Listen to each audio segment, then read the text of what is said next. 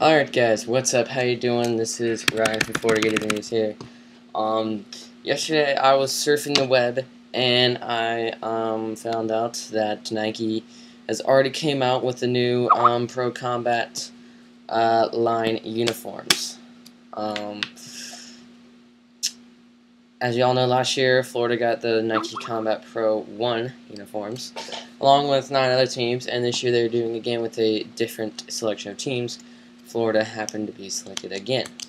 The other teams selected are Alabama, Boise State, Virginia Tech, Oregon State, Pitt, Army, Ohio State, and I know I'm missing like 2 or 3 teams. Alright, so here's what the Gator uniform looks like. It is my wallpaper right now, as you kind of see over here. I have 2 monitors set up, and this one is the one with the Florida wallpaper. I will provide a link if you want to look at more details. I will somewhere in here have like each thing I talk about. I'll be like a picture, or I'll just kind of like have a slideshow going as I'm talking. So this year we're going to wear them at Florida, Georgia. This is in Jacksonville. Obviously, as you can tell by the white jerseys, will be the away team of that game. Uniforms, in my opinion, look better than last year. I have to say, look more pimped out. And instead of, Finish the Mission, which I believe the Florida uniform was called, I think this one is Nothing Can Stop Us, or something like that. I'm sure that's wrong, but I'll fix it somewhere in there. Honestly, I think these are one of the best that are out there. All of them, all the pro look awesome, except for Ohio State and Alabama. Alabama looks the exact same. Ohio State almost looks the exact same. And you can beg to differ with that for Florida, but if you go more in depth into it, it looks different. Boise State's, I have to say, is the best. They have this gray jersey, and the rest is just all blue. Theirs is really cool, along with Pitt and Oregon State. But anyway, off of that, get to Florida.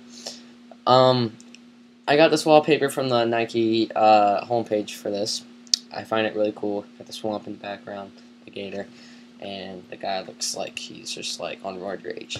The helmet is probably the coolest feature of this new uniform, in my opinion.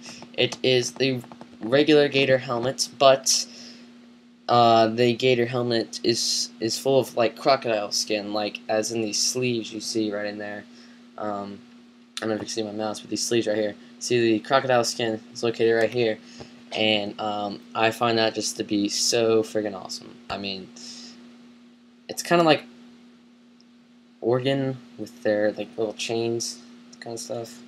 Well, feathered duck or whatever it's called, but this is crocodile skin, and it looks awesome.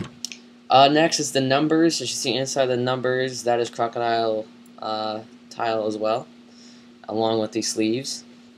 Like the Under Armour sleeves, and then you have the like the actual jersey sleeves, which are like orange and blue crocodile skin like.